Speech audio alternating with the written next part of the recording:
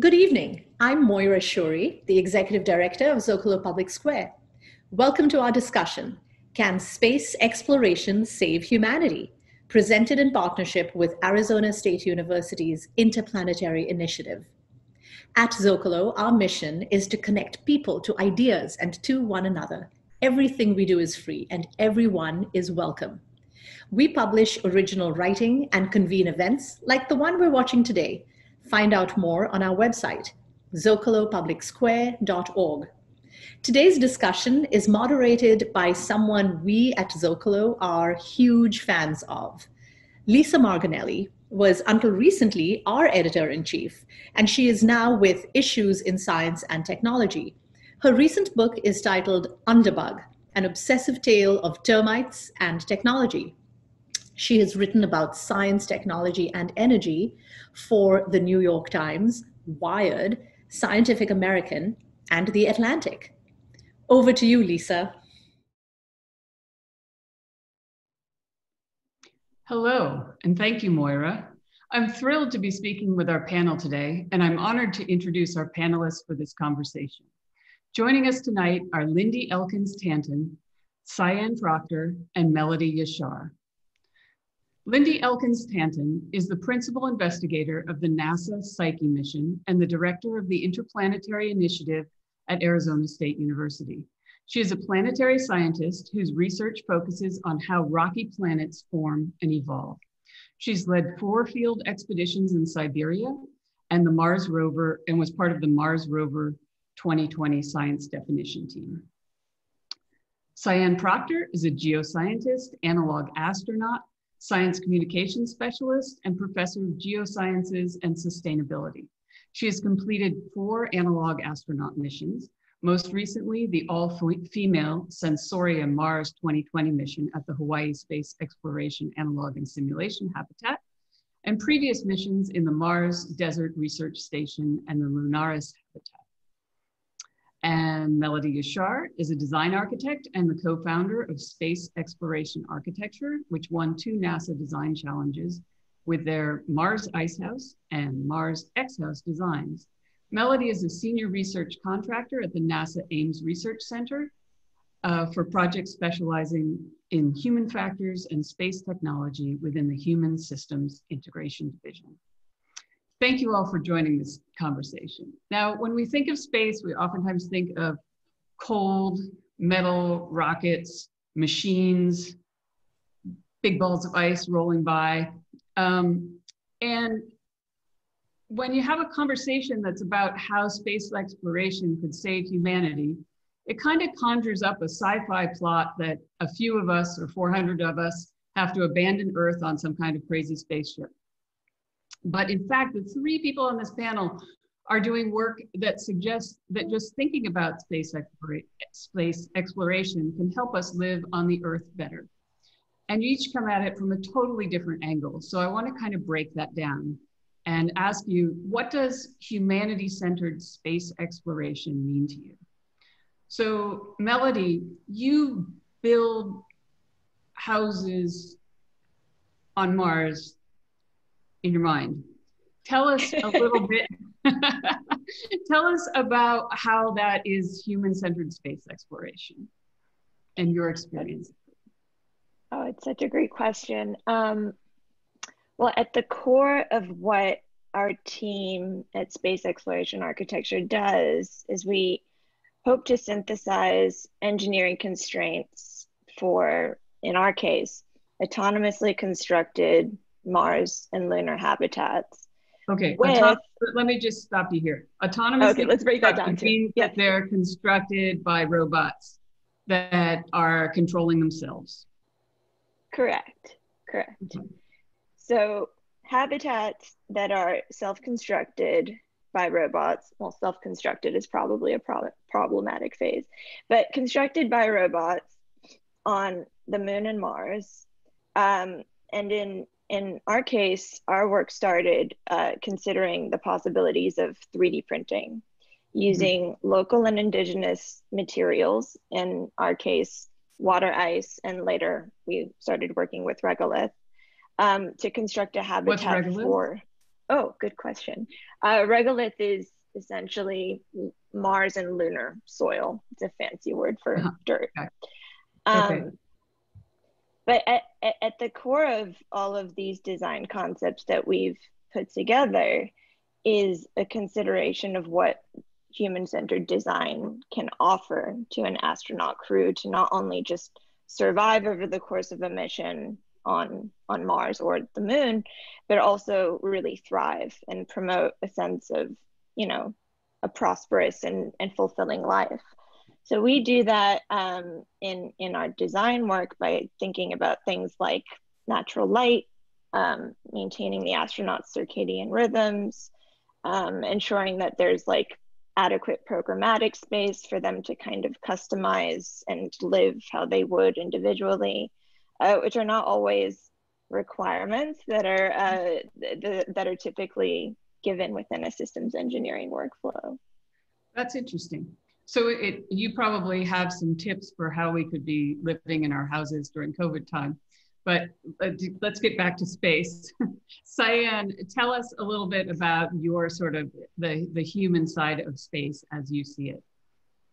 Yes, so I am an analog astronaut, so I like to live in Moon and Mars simulations, but here on Earth. And one of the things that I like to say is that solving for space solves for Earth. And so as we're preparing and learning about how humans can successfully live in habitats that are in areas that are analogous to the Moon and Mars, we learn a lot about crew cohesion. We learn a lot about systems and design. We learn a lot about just ways in which we can get along and advance human spaceflight, but here on Earth. And so there are these analogs all over the world where people are doing this kind of thing, whether they live in them for 2 weeks, a month, 3 months, up to 500 days. And it really is the roadmap to the Moon and Mars is through these kind of analogs here on Earth.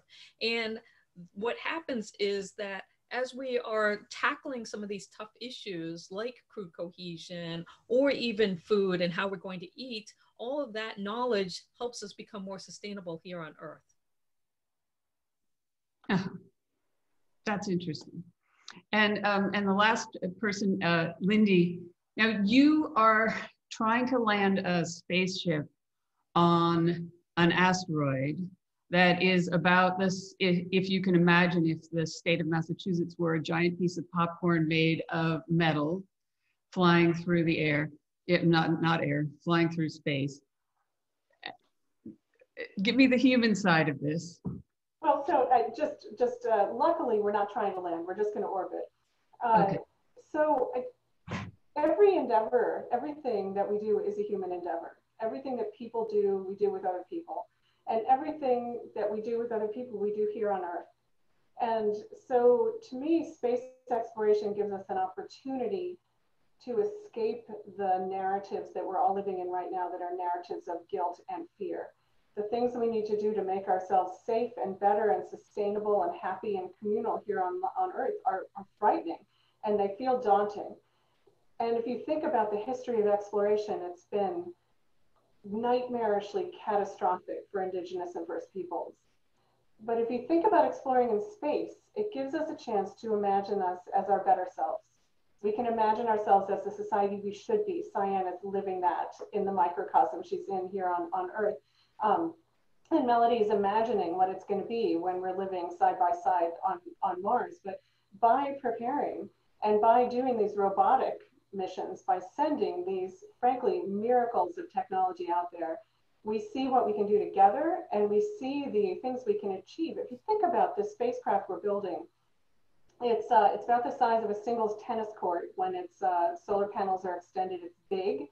It's taking us years and years to build. We've been working on this for years. And it has to fly through space without a repair person flawlessly for years and years.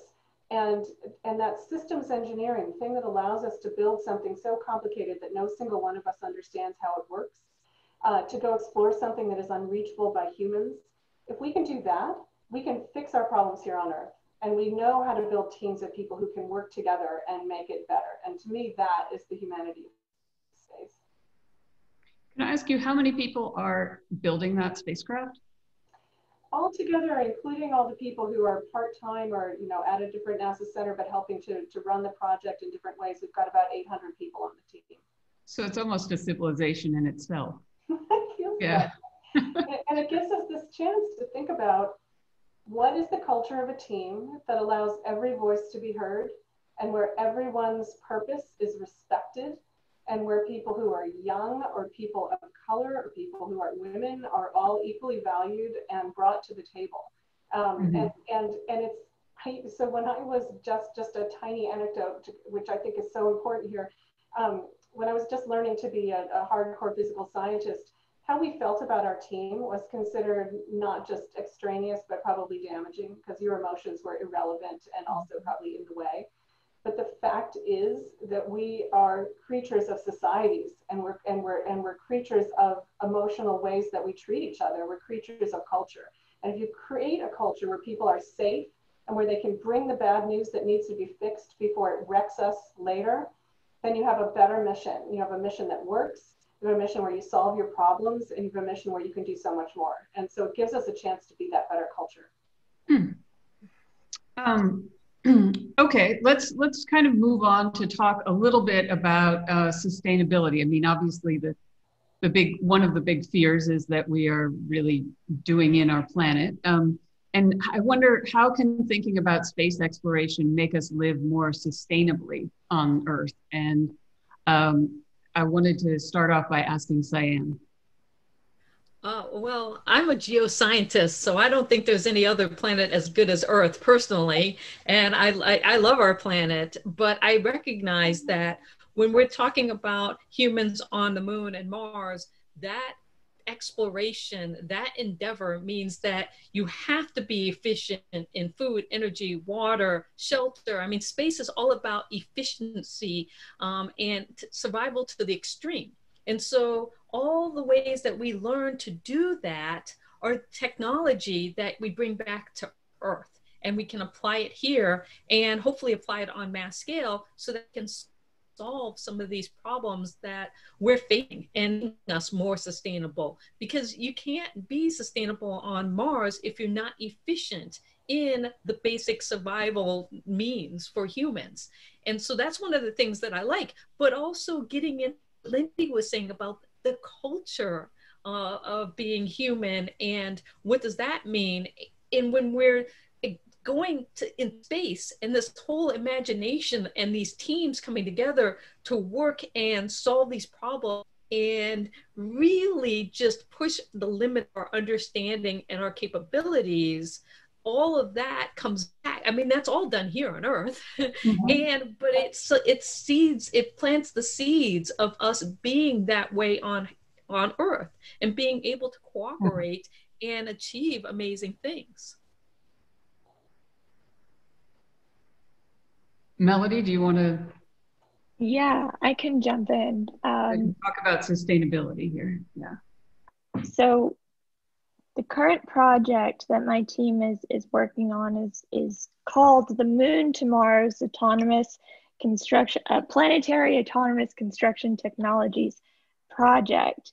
And what we're hoping to do through a partnership of private academia and other partners with NASA, of course, is establish a permanent and sustainable lunar outpost. So what we're considering is first to develop critical infrastructure for that lunar outpost, and eventually habitats that can sustain human life. As science said, the only way to really do that is to think sustainably about the resources that we launch, the materials that we use that are local, as I mentioned earlier, to the planet, and make the most of the resources that we have available to us.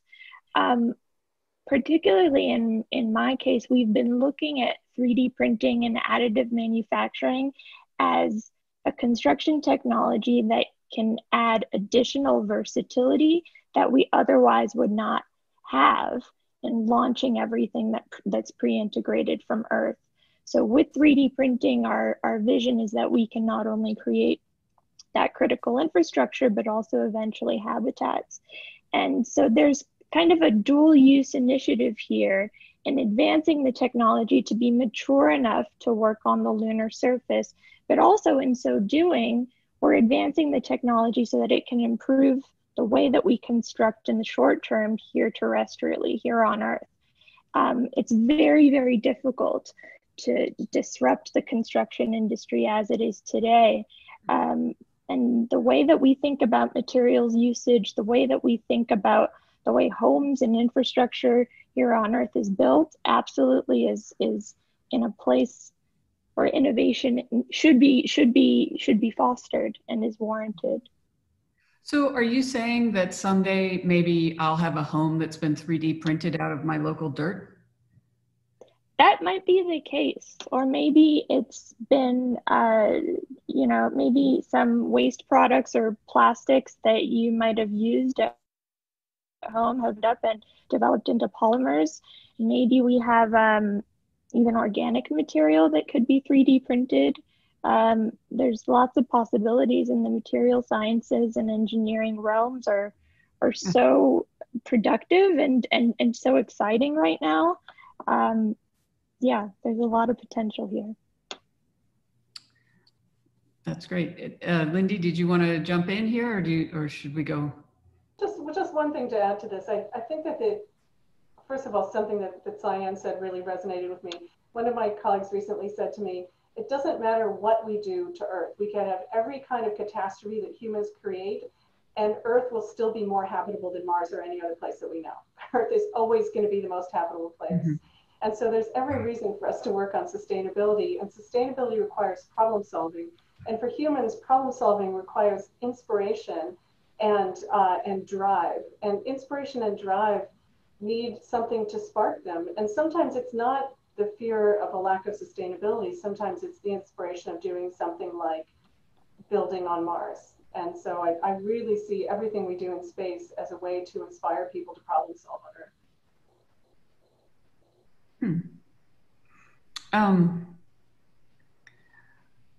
I guess one of the questions that I had as I started thinking about all of this is, space exploration is really the province of rich countries. And the richer the better as far as going into space. And now increasingly very rich people, especially rich guys, Jeff Bezos, Richard Branson, Elon Musk.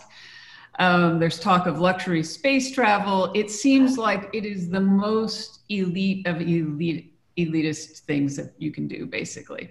And so how can something so obviously elitist be used to address inequities? And that's something that you have brought up a couple of times. Lindy, why don't you tell us how it can address that? Well, first of all, space exploration is so attractive. I would bet that all the three of us get multiple emails every week, if not every day, from people around the world who want to know how to work in space exploration, because it just creates these dreams. And there's nothing like a dream to get people working. Now, many countries are developing space agencies, and I'm glad to say that there are many organizations and people from places that already have space capabilities who are there to help, who are creating rideshare programs like there's a Lockheed ASU consortium called Milo, which is creating rideshare opportunities for small and growing space agencies. There are ways for, I think, any group of When you say rideshare, you mean they can ride on the rocket, right? I'm really talking about rideshare among many small satellites, not among many people. But yes, ride sharing on a rocket. I'm sure that Melody and Cyan know many ways that people who want to but don't come from privilege can get involved. And so I'm glad to say that it's a big enough industry that even though it's driven by these kind of charismatic beast stories, there's room for all of us. Do you have anything do either of you want to jump in on that one? Sure, I can. As an analog astronaut, one of the best things is that all of these analogs are popping up around the world. Yeah, I lived in the Lunaris habitat in Pila, Poland. You know, it's just places in Brazil, in South America, Africa. And what's nice about it is that if you're from a small country or nation that doesn't have a space program, you can inspire your citizens by creating an analog habitat wherever you want in your country, and have people, your citizens, live and learn how to be analog astronauts and contribute science and research to human space flight, and basically get your nation space ready so that when the opportunity comes to fly, you can say, hey, you know, we've got people who are ready to go to the moon or Mars. We have been working on this for a while now through our analog astronaut program. And to me, that's exciting because it doesn't, I know somebody who built a habitat. Actually, I know a couple of people who've built habitats in their backyards, and they live in a moon simulation or a Mars simulation in a backyard. They built a dome. And so it's really so what's so great, so stop just a second. What's so great about living in a Mars or a moon simulation? Well, what happens is that, what's so great about it? Well, if you're living with other people, what's nice about it is that you get to bond and experience crew cohesion. And that's so talking about long duration space flight. And how do we send a group of people to Mars and have them get along and like each other enough so that they don't each other along the way or while they're on Mars or any of that thing? Because you know, being in kind of COVID and living with whoever you're living with, there are a lot of challenges, especially when you're stressed out. So imagine when we send humans to Mars and we're looking back at the Earth and it's this small pale blue dot and the amount of stress that you can feel. And so your crew becomes your family, and you're relying on them for your survival. And it can be people from all around the world. And so when I'm talking about these, I'm talking about, if you can see this, I lived in this habitat right here for 4 months investigating food strategies for long duration space flight. And that was with a crew, an international crew. We had somebody from Belgium and we had somebody from Canada, and it just, and we all came together for 4 months to live in that habitat as if we were living on Mars. So, and did you find, Melody, perhaps you can answer this, but did you find that in working for space, you figure out ways to design ways for people to get along? Oh, that's an interesting question. That people can live in better? That's an interesting question. Certainly there are successful designs and there's unsuccessful designs. From our perspective, well, it's the analog, which would be the true test of the success of a design of a habitat. And from my perspective, you know, when people ask, what do you really want to see happen in advancing this vision of a Martian habitat or a lunar habitat, it's basically creating, and particularly for 3D printing, it's creating a 3D printed habitat certified for human occupancy, and then establishing a research program that would be very similar to an analog. I don't think that there's anything less than, you know, actually going to space and getting it done that can measure the success of a design. This kind of brings up another question that I have. That's kind of another kind of big question, but you know, a lot of the recent talk of space is in terms of conflict. The US announced its Space Force this year. Russia deployed a killer satellite that's capable of destroying spacecraft. NASA recently asked for companies to explore mining rocks and minerals on the moon and bring back maybe a kilo of it for $25,000. And private companies are headed into space. And you kind of get this feeling that it could be this lawless place of war and competition. And I wonder, do you feel that space has lessons to teach us to get along that are more macro, you know, more on the level of countries and you know, you've talked a little bit about this sort of interpersonal level, but do we have to figure out new ways to be on Earth in order to get into space? Lindy, do you want to talk about? Yeah. This is something that some people on our team are working on, and there are people all around the world and organizations springing up trying to ask this very question. How do you create international cooperation in space when we really haven't succeeded that well at doing here on Earth? People say, oh, it'll be like Antarctica, but not really, or it'll be like mining molybdenum on the seabed. But we don't really have a great system that we can export. We have to create one, and this gives us a chance to do it right. We have not done it right yet, and I'm really hoping that we will. I just have to shout out Open Lunar is a great organization that's working very hard on this. And Jessie Kate Shingler, who's one of their principals, has just had a TED Talk, not a TEDx, but a proper main stage TED Talk come out on this topic. There's so much to it, and there's room for so many people to help push for the better future in space. Do you have, I guess another question I have is space a commons? Do you feel like citizens of the Earth can make demands of countries and companies going into space? And if so, what should they be? Cyan, you? Yes, I would love to see that personally. I think that when it comes to space exploration, and we look at the history of space exploration, we'll take it from NASA, for example. NASA is public domain. All of the information is released. That spurs innovation and creativity, all of these things. And I worry that as we move to this commercial sector, how much of that is going to be, how much are they going to put into the public domain and Creative Commons and allow people to reuse, remix, and revise and develop the knowledge that's being created. And I think that we absolutely should hold companies accountable that are going to be going out into space to imagine that future that we want, to be diverse, to be, I like to say, just, equitable, diverse, and inclusive, you know, the Jedi space, basically. And what that means to give back to humanity. And I think that space, if we really want space to be for everyone, because it hasn't been, it historically has not been, then we as citizens, as humanity, we need to put demands on not only our government, but the companies, and really ask for them, make them show, what are you giving back to humanity as you reach for the stars?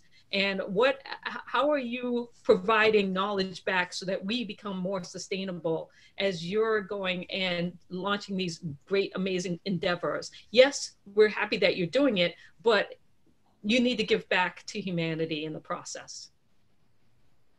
Melody, what else do you think we should be asking for? I really hope that we can come up with a way to incentivize collaboration and incentivize partnerships that can ensure, as Cyan said, that smaller groups are also represented, and that these collaborations and partnerships that form can actually represent the needs of many and not just a few. One of the topics that comes up pretty frequently when we're thinking about dual-use technology development for Earth and space are the UN Sustainable Development Goals, and whether we can actually accomplish them, across the board remains to be seen. But I think the only way to really ensure that it does is to have a very diverse group of people who are collaborating and who are having open and active dialogues about the values that we should bring to the table and what kinds of technology development we should be pushing forward. And do you think that, I mean, there are certain spots on certain planets that are better than others? Like there are these little, I think there are like little hollows on the moon or something. There are different spaces that are better than others. How are those supposed to be divided up? Lindy? There's no agreement on that. And it's interesting the amount of jockeying around these topics, because there are even countries that are jockeying to be more in charge of figuring out the answers to these things, let alone actually taking a part of the pie. And so the hotspots on the moon there are a couple of pinnacles, which are points of perpetual light, which is so poetic, isn't it? And there are places where the sun never sets, so you could always have solar panels. And then there are places where there is an excess of water ice, which is so required for everything we want to do, not just for living and creating foodstuffs, but also for rocket fuel. And there aren't that many that we know of that are really rich. And of course, we're just trying to find out. And of course, I worry that this is not going to turn out well. But I would say that it's a bit of a choice. It's a choice of the people. We can decide, like we're deciding right now every day in our regular society, are we going to look outside of our immediate selfish emotional reaction and try to do something that's for the greater good and understand our place in the universe? Or are we going to allow ourselves to remain petty? And I would really hope that this gives us a chance to try for the former. To look outside ourselves. You know, this kind of brings up a bigger question, which is like well, you know this hands-on because you've all had to make the mental process and do the education of learning to go to space, but do we need some kind of new educational system for space? Do we need space philosophers and space lawyers and space poets and space engineers? And does this require something that's like not at all part of our educational system right now? And I think I'm going to start with Cyan first, because you're nodding, and I know you also do a lot of younger children's education as well as older, as well as college education. Yeah, I'm a big fan of opening up space and having that conversation about access and diversity and who should be able to go to space, because it's been very limited and it's been guarded. And so when I think about this, I think about the conversations that are happening in the groups around the world that are engaging in thinking about the overview effect and space for humanity. And then you can get into effect?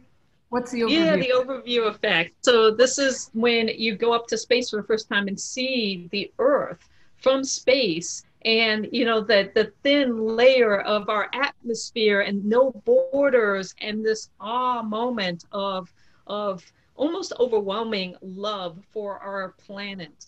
A lot of astronauts come back having experienced the overview effect, and it's fundamentally changed them.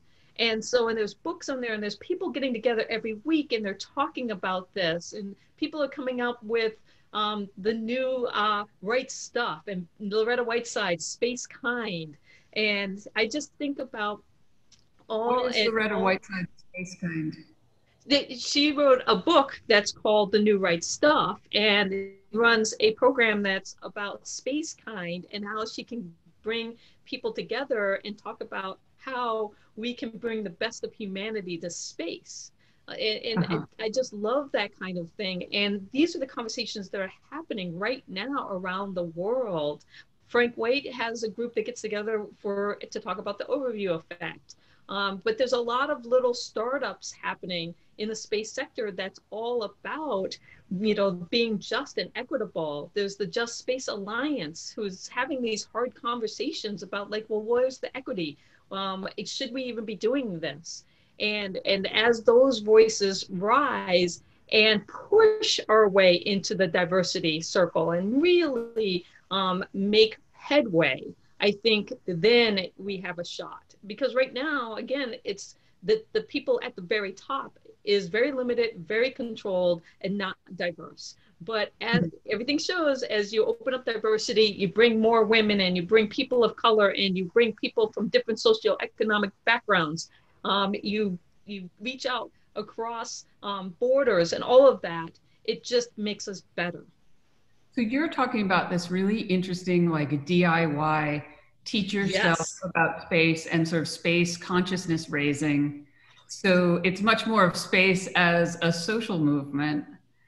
That's really interesting. So Melody, do you want to talk about what is necessary for space engineering and space? Is there a new kind of training that we need for space to be space engineers? Yeah, I think that from a design and design engineering perspective, if the only people who are ever going to consider who are ever going to consider or decide, frankly, what the future of interplanetary life is going to be are systems engineers, we're only going to ever end up with what we already know. And I think that this is an opportunity today to have a more interdisciplinary conversation, bringing to the table anthropologists, psychologists, artists, and others who can have alternate perspectives of what a fruitful and productive life on another planet might be. And it's only once, in my opinion, once we have those conversations and once we bring those voices to the table, that we can start to change that value system and really celebrate those other voices, which from a traditional engineering workflow would not be recognized. Mm-hmm. Have you seen that happen in the work that you've done? Well, I mean, I think that even as I come from a design background primarily, even as a designer, there is a need to constantly advocate for the work that I do within a traditional systems engineering workflow. It's sometimes taken as fluff. It's not commonly accepted as being, I mean, the value add is not traditionally accepted. So you have to constantly advocate for what you're doing and why it matters. So I think that there's definitely room for improvement for sure. Okay. And Lindy, why don't can you talk to us about what you think needs to change about education to prepare us to be either space people on Earth or space people in space? And this is the thing that I actually feel most passionate about of all the things that I'm working on and that our teams are working on. You know, the education that we have was created for the industrial and the pre-industrial age, where the educators and the educational institutions were the owners of the knowledge, and we would dole it out to those who would come to our doors. And now we live in the information age, where every piece of information, right and wrong and indifferent and biased and unbiased, is available to everyone all the time. And so what we need to create right now is not people who are able to sit passively, memorize a lecture and put it back on a test. These are skills that are useless in later life. In fact, they're antithetical to the skills that you need to be effective in this world. We need an education that teaches process. How do you identify a problem that needs to be solved? How do you take steps towards solving that problem? How do you ask the right question? How do you find the resources you need to answer the question? And I think that this is not just the education that we need for space, and it's a very DIY model, by the way. It's exactly what Cyan's talking about, and the sense of design, the interdisciplinarity that Melody's bringing up. It's not that you just do this in biology by itself, or you just do this in design. You take all the disciplines that you need to go after the problem that you're trying to solve. And so I think that this is the education we need, not just for space, but for the future of humans.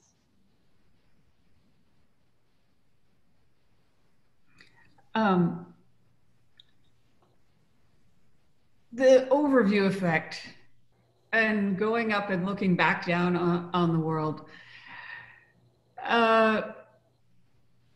When you really go deep into thinking about space, you're really thinking about changing our spot in the universe. And that has implications for our emotions, for philosophy, ethics, maybe religion.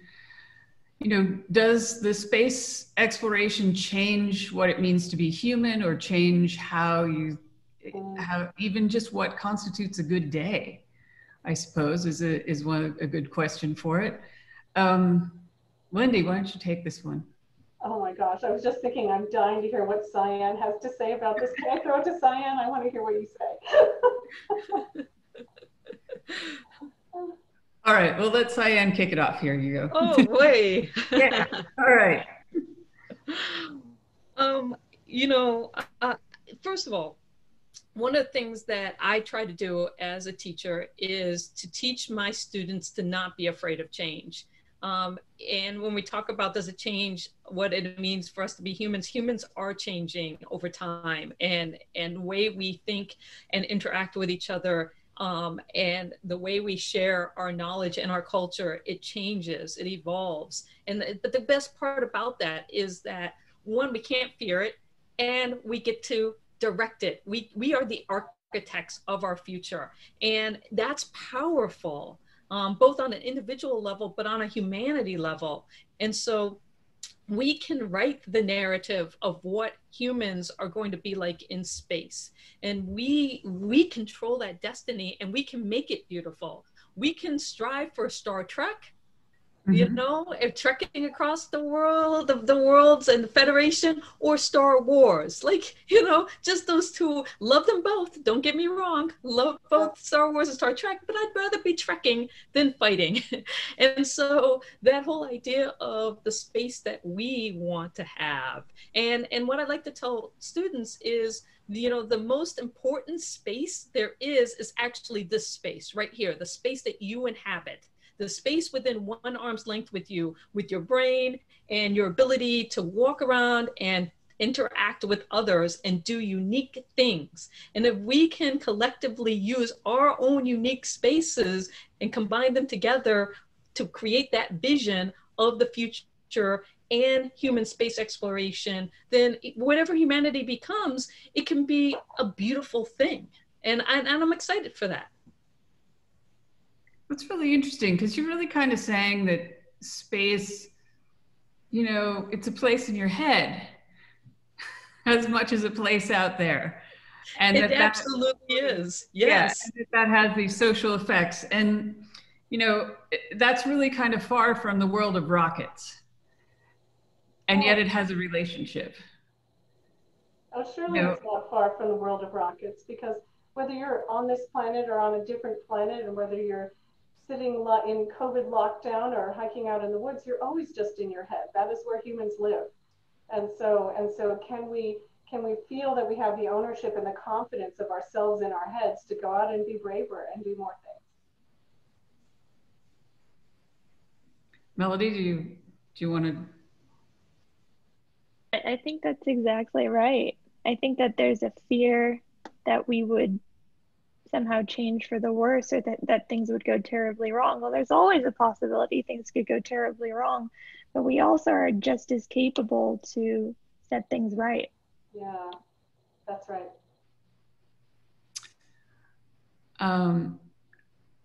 I think I'm gonna go to some of the audience questions now. The first one is, when humans make the Earth uninhabitable, how might we be able to escape into space and find another planet to live on? I think this is a good thing to take as a very sort of procedural thing. How would we go about finding a planet that we could live on? Oh my gosh. You know, I'm going to take this one to start off with, is that we don't even want to go there. Like, we need to do everything in our power to make Earth sustainable and habitable, because there are so many challenges to humans beyond Earth. And if we are going to be successful, most likely it's not going to be in this form. I believe that will actually be some kind of like combination of human DNA, technology, all of that stuff. Because you think about, just, can you give birth on another planet? I mean, we're used to, and if you can't, humanity, sorry, you end here. And I can tell you that the Earth is going to be fine without humans. The Earth is going to continue on, you know, kind of like the dinosaurs. But for us, if we want to stay around, we need to figure out how to make Earth as habitable as possible until we can figure out how humans can actually be successful for generations beyond Earth. And those are some really big technological hurdles, biological hurdles, all kinds of things. That's so right. Yeah. Go. Sorry, I couldn't stop myself from agreeing, because it's so exactly right. I think that we get so seduced by our amazing imaginations and the things that we see in movies and the imagination of Hollywood. And I don't know if you know this, but 2,000 years ago, people were dreaming that they had flown off the Earth into space and were looking back at the globe of the Earth. Of course, everyone knew the Earth was round. It's very silly to say otherwise. But long before there was technology. So we're able to completely fantasize about what technology can do for us. And we are not at a place where, like right at this moment, we can't even send people to live temporarily on the moon, let alone find another habitable planet and create generations. There's literally no way to do that right now. And so we absolutely have to work on our beautiful Earth, because that is our place. And so, you know, let's fix our problems now, because that will give us the time to create the technology that in future generations we can do these amazing explorations, because we cannot do them now. Do you think that every person should have the right to go into space? Like, if we have much more common space flight, do you think that other people, you know, will going into space become a right, or a thing that everyone can expect? Melody? That's a difficult question. Well, I think optimistically, I would hope that anyone who dreams of going to space would have the opportunity to. Pragmatically speaking, I don't know whether it would happen, but I certainly hope that we can dream towards a future in which that would be a reality. I'm certainly one of those people who believes that we should push towards being an interplanetary species, and I love that goal, and it's something that we should aspire to. But not to jump back to the previous question, but it was kind of on my mind. I am extremely reluctant to see this goal as being a backup plan for the destruction of Earth. And I think that's just an unacceptable reason for doing what we do. Yes, I'm afraid the audience member will have gotten will have gotten the message that this is the only planet that they've got. So, does anyone else? Cyan, do you want to talk about the possibility of, I mean, when space travel is common, should everyone be able to, is that sort of a human right to go into space? You know, that's a really good question, but you can look at it from an aviation standpoint. Does everybody have the right to fly? And it is human just flying around the world. Is that a right? And if we can't even get that as a right, then how are we going to get going to space as a human right? I think that's a fundamental question. And one of the reasons why I like being able to look at aviation and our ability to travel around the world. And we have borders and we have regulations and we have all of these things that stop us from being able to migrate. And, you know, human migration is part of being human. I mean, we wouldn't have been able to get to every part of the Earth if it wasn't for migration. And yet now we set up ways to block that and not allow access. So I don't see, unless we start changing the narrative, and this is where space can come in. You know, we can think about what we want for space and having open access and having space for everyone. And we can bring that back to Earth and say, okay, well, you know, if we can make it that way here on Earth, then we have a chance to make it in space. It's like a cyclical thing, you know, solving for space solves for Earth, solving for Earth solves for space. But we have to have this kind of vision of a future that is inclusive. And it breaks down these barriers and these borders and all of those kinds of things. And we really become, you know, humanity, instead of saying, well, where are you from? Well, I'm from Earth. You know, we're on Starship Earth here, and we're all together. We're in it together.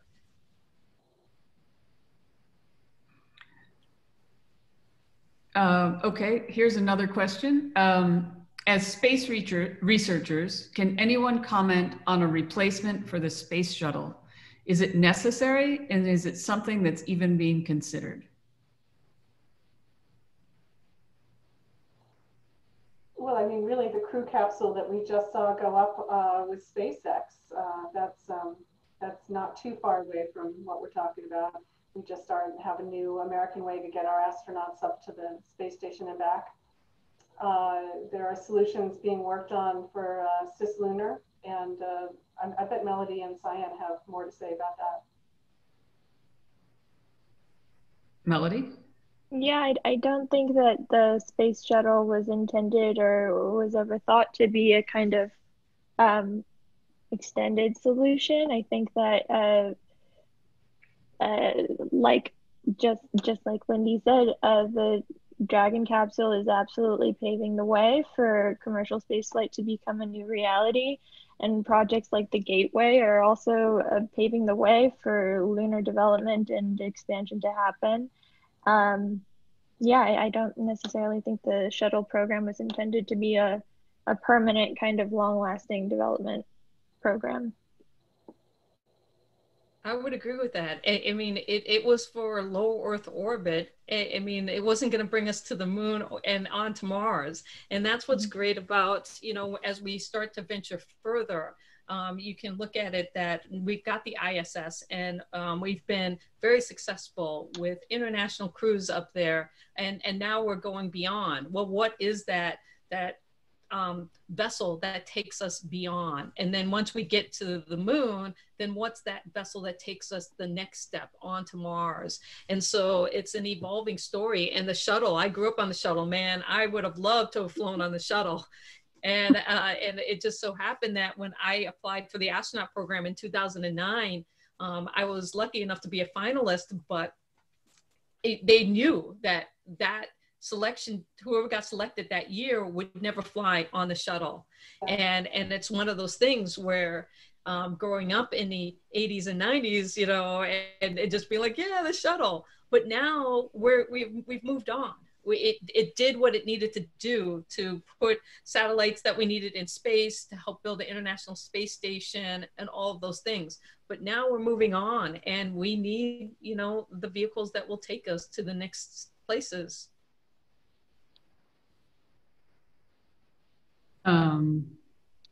Another question is, you mentioned earlier the potential for space to become a war zone. What is being done today, both within the governments and the private sector, to ensure that it doesn't? And I think I'm going to ask Lindy this. Yeah, I wish I had a little more faith in the lovely answer to that one, but I worry that there's more being done to weaponize space than there is to make sure that it doesn't get weaponized. And there are aggressive actions, especially in low Earth orbit and other Earth orbits, by a number of different nations that are basically I don't know. There's probably some fabulous phrase for it, but they're basically veiled threats. You know, where I've got this satellite that can do this to your satellite, and I'm not doing it, but I want you to know that it can. That kind of thing. And so I think Earth orbit has always been weaponized, frankly. I mean, ever since the fears of Sputnik going over the backyard, I think that it's been a nationalistic realm. And so I think that when it comes to creating a de-weaponized space, or a space which is for the commons, I think that's where all the rest of us need to speak up loud and clear. And I think we have a better chance of this outside of Earth orbit than we do in Earth orbit. Outside of Earth orbit, we have a better chance because it's new territory? Yeah, because there are fewer players and fewer targets. Mm-hmm. Okay.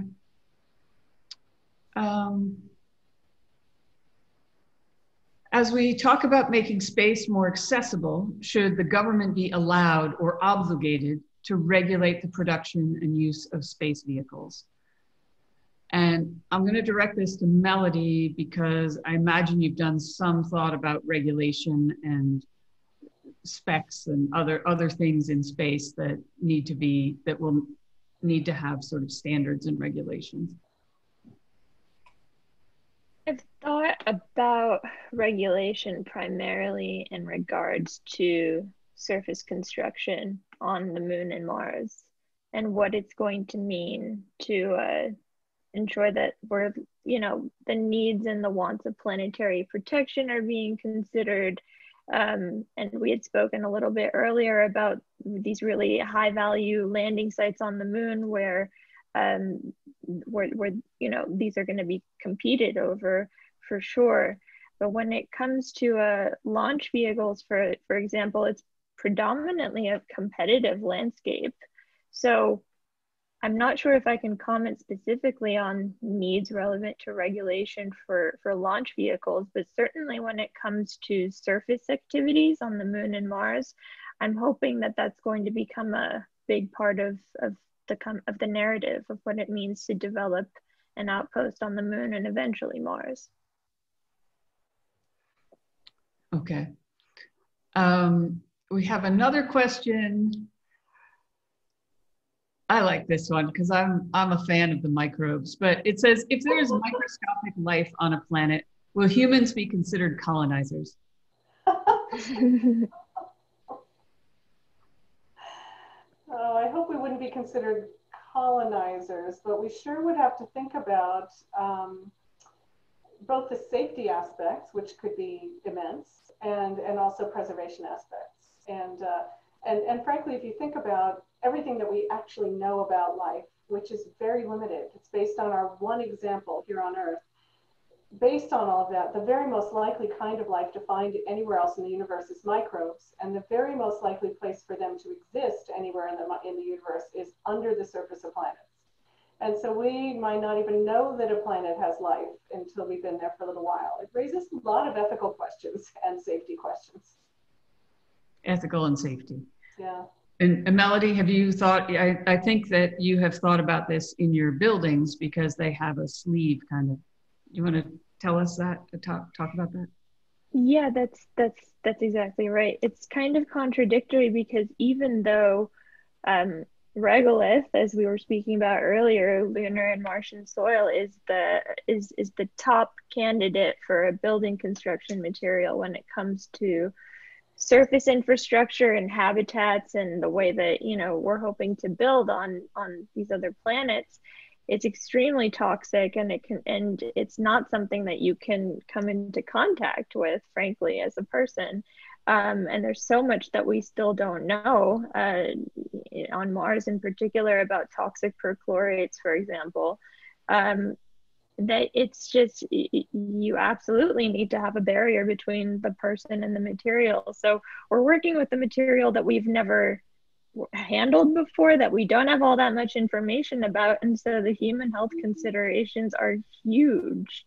There's still so much that we don't know.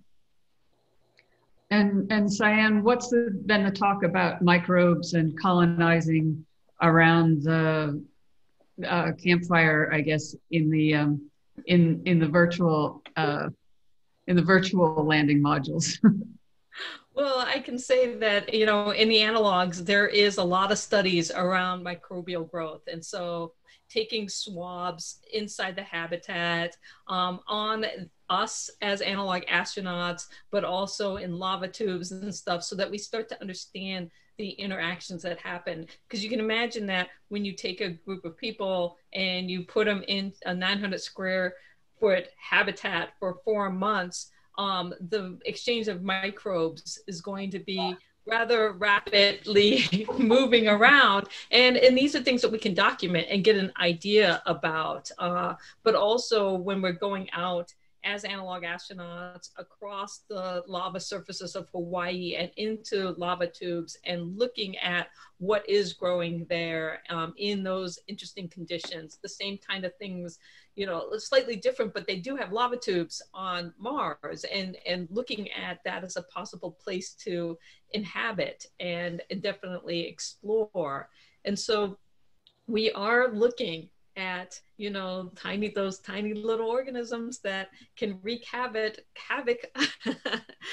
but they're necessary to survive and for us to thrive as humans. And as we learn more about that world, I think it will be really interesting to see what happens when we go on to the moon and Mars, and particularly Mars, because like Lindy was saying, we really won't know until we actually probably will get there. And then what do? You're already there. You know? Yeah. And so it's one of those things of that relationship is yet to be determined. Yeah. That is really interesting. And we have just one more question before we close. We're starting to wrap up here. And what I would like to know is, what are the questions that we need to be asking now about going into space that we're not asking.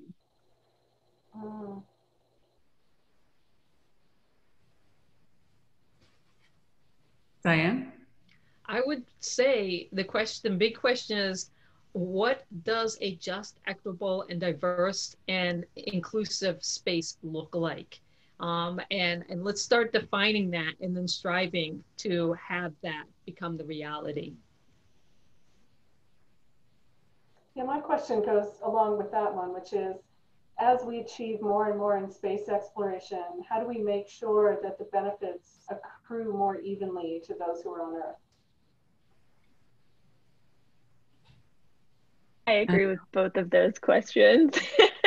I would also add, how can we ensure that the institutions who have and are newly contributing to this narrative of space exploration are passing down knowledge in a way that will ensure that younger generations can actually contribute equally and in a fair way to what the future will bring.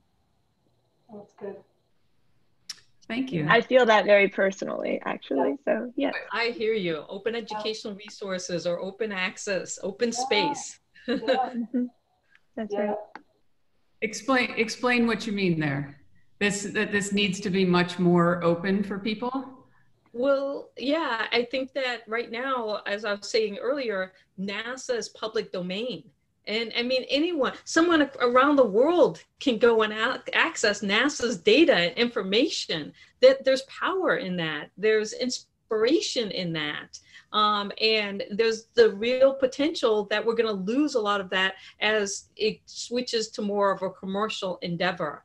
And that won't benefit us and humanity. So that's one of the things that we really need to guard, is the open source nature of it. Wow, this has been a really fun and interesting and inspiring and what did you say? Overboarding conversation? What the when you overview effect? Overview effect sort of conversation. We have to end here for tonight. Thank you to all of you for sharing your insights with us. It's been an excellent conversation, and thank you very much to the audience as well. This video will remain at zocalopublicsquare.org and on the Zócalo podcast. Zócalo also publishes a summary of the discussion and short interviews with everyone on the panel, which you'll be able to read by tomorrow. You can also find other articles and essays at zocalopublicsquare.org. Once again, we'd like to thank the Arizona State University Interplanetary Initiative, which co-presented tonight's conversation, and everyone watching online. Thank you for joining us, and we hope this sparks many more conversations. Thank you. Thank you so much. What a pleasure. Thank you. Thanks.